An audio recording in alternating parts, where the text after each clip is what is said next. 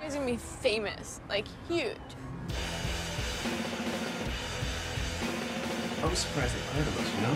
You're everywhere because I've made you guys Jewish. So, you officially managing us now? Nothing's official yet. Yeah, what about Veronica then? She's our publicist. I mean, this experience is kind of intense. We need to do this now. We need to give it a shot before we're fucking 30 years old. Your manager's gonna fire me as soon as you sign those contracts.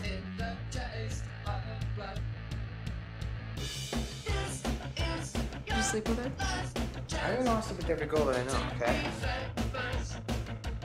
Do you remember what happened last night?